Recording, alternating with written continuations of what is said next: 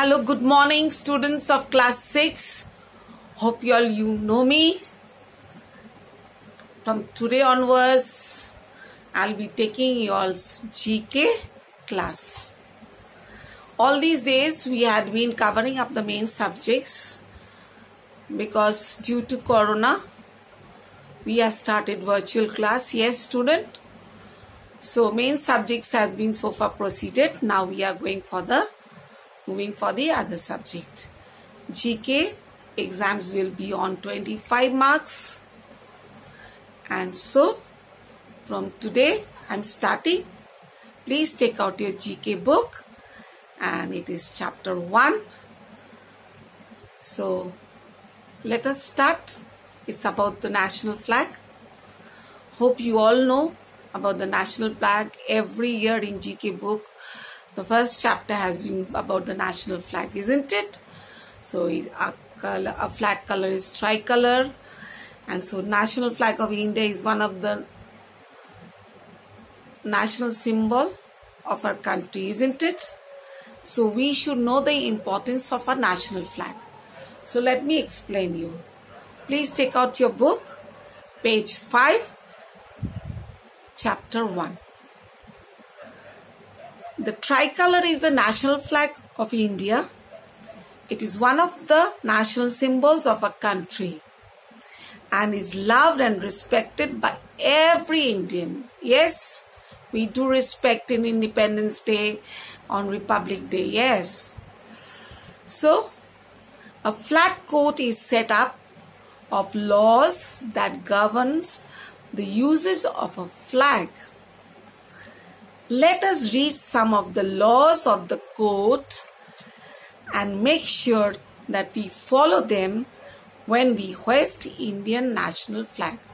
So there are some do's and don'ts. So when we hoist the national flag and we respect the flag, isn't it? So few things we should keep in our mind, what we should do and what we should not do. So let's first go to the do's, what we should do. The national flag of India shall be made of hand spun and hand woven wool. It should be either made of wool, cotton, silk or khadi bunting. Okay. It shall be rectangular in shape. What should be the shape of the flag? It should be rectangular in shape. And the length to the width of the flag shall be 3.2.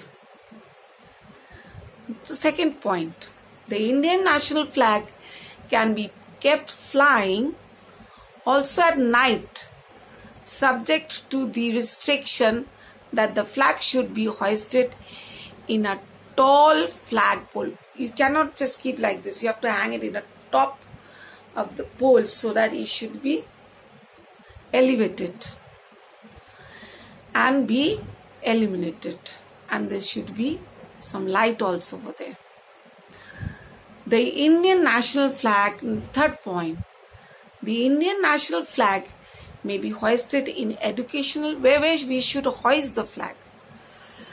It should be hoisted in educational institution and on important national, cultural and sports events to inspire the respects for the flag. Okay, so these are the do's. And what are the don'ts? It should not be used for communal gain, because actually we should respect a flag. So we should see that it is not disrespected, okay? The Indian national flag should not be used as a drapery in any forms. Third point, the Indian national flag should not be internationally allowed to touch ground or trail in water. It should not touch the ground because flag should always be hoisted right up because we respect our national flag. So it should not touch the ground. A damaged Indian national flag should not be displayed. Once, if the flag is damaged, if any corner or anything is damaged, we should not use that flag. No other flag should be placed higher than or above a side by side national flag. If we are putting some other, suppose in the sports we are putting a school flag or some other flag, then that should not be hoisted above the national flag. National flag should be, must be higher up compared to the other flag. The Indian national flag should not be used for decorating the streets and building as a ribbon or cloth during celebration. So, hope you understood the do's and don'ts. Now, you know the facts. There is a facts in the box. Let us go through that also. The Indian national flag was flown into a space in 1984 when cosmonauts wing commander Rakesh Sharma became the first Indian to travel in space. The flag was attached as a medallion on his space suit. Understood? So that's why we are proud. Rakesh Sharma was proud because why? Being an Indian, he was proud that the flag was attached at his medallion on his space suit, so that it can be identified that he is an Indian. Now let us go for the quiz time. Who was the first person to hoist the Indian national flag on the foreign sail? Answer C. It's a B. Answer is B. I'll not say the name, that you will write down. Okay? I'm just giving you hint B. Now, question 2. When the national flag is flown up with the flags of foreign countries, the flags of foreign countries shall proceed from the national flag in dash. It is A. Question 3. When the length of the national flag is 63 centimeter, its breadth is dash. C. Question 4. The national flag should be flown on the official residence. Okay. So this answer be what? D. Okay. The first chapter is over. Let us go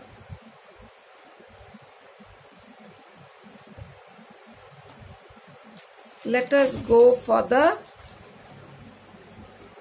second chapter.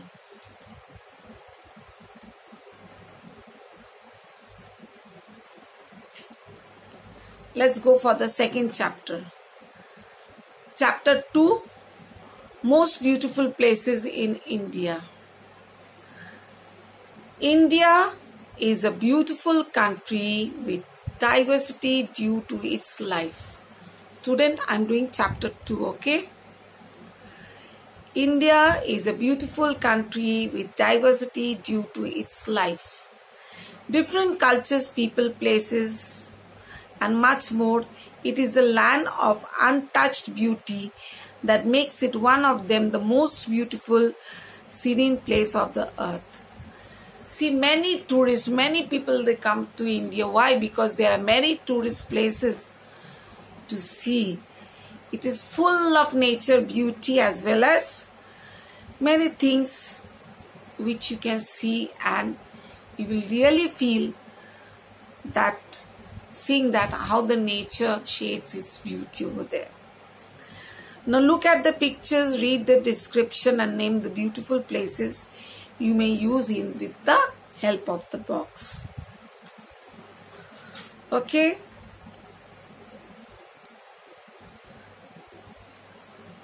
One or two answers I will be saying, and rest you will going to find out. Okay. All answers I'm not going to say. Number 1. It is the grazing pasture famous for its rich variety of flowers. Situated at the height of 3,596.64 meters. Situated meters above the sea level. This place is bounded by Himalayan mountains in the north, Sikkim. Can you guess what is the name? Okay, I am telling you. It's Yamthang Valley. It's Yamthang Valley. 1, 2 I'm going to skip. That you're going to write down, children. Okay? This place is recognized, number 2. This place is recognized for having some of the best and most beautiful tea gardens in the world. It appears as if the ground is covered with bright green blankets. The tea garden is so beautiful. If you see the view, you see it as if it's a green carpet over there. So what will be the answer? It is Munnar. It is Munnar. Number 3. India's most spectacular sand dunes are found here. Sand dunes, in desert you find sometimes the breeze blows very heavily, and that time all the sand they rotates and it comes like a circling way, and it covers up the sky and everything. That is called the sand dunes. So, what will be the place name? It will be Jaisalmer. Jaisalmer. Number 4. It is a waterfall in Tamil Nadu, situated 150 kilometers away from Bangalore. What is this place name? I'm not going to say. You are going to find out. Number 5. This is the world's highest saltwater lake, situated at the height about 43,350 meters. This spectacular lake site can be reached after a 5-hour drive from Leh. What it is, you are going to write, not me. Okay? You also need to rack your brain, right, students? Number 6. It is the Indian National Park, located in Uttarakhand. It is known for a variety of plants, including alpine flowers. It is also the World's Heritage Site, known for its outstanding beauty. Should I say yes or no? Yeah. It's a valley of flowers. So 2 I left for you all. You are going to find out. Now quiz time. Take the correct answer. This is a Salinasoda lake located in Buldana district, Maharashtra. It was created by a meteor impact. What it is? Lonar Lake. It is Lonar Lake. Next. Question 2. Which of the following is the smallest hill station in India that provides a dramatic view of sunrise and sunset? What it is? It is Mathurin Mahadha. Okay?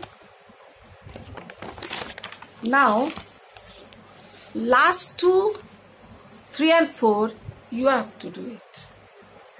Number 3, which of the following is the largest river island in the world situated in the midstream of river Brahmaputra? So you got to find out. Number 4, this is the waterfall. You heard about waterfall? Located in East Khasi Hills near Cherrapunji, Meghalaya. What it is? You're going to find out. Okay, student? So, 2 chapters I have done today. I'll be taking again next class. And we'll be proceeding with the chapters, okay? So today, since the first day, I just did 2 chapters. See that you do it. And next day, we'll push for the next chapter. See, since this is very short time, your half-yearly exams are going to start. I may give some extra classes also. Sometimes maybe my video might be on Saturday or class also. I may upload. So don't get confused. Time to time, weekly, I'll be giving my virtual videos will be uploaded of mine of GK classes. So don't get confused. And for now, I'm not giving you any fixed syllabus. Let me see how much I can cover up. Okay. According to that will be your syllabus. It's clear to you? Okay. We'll be meeting on the next class. Stay safe. So till then, bye.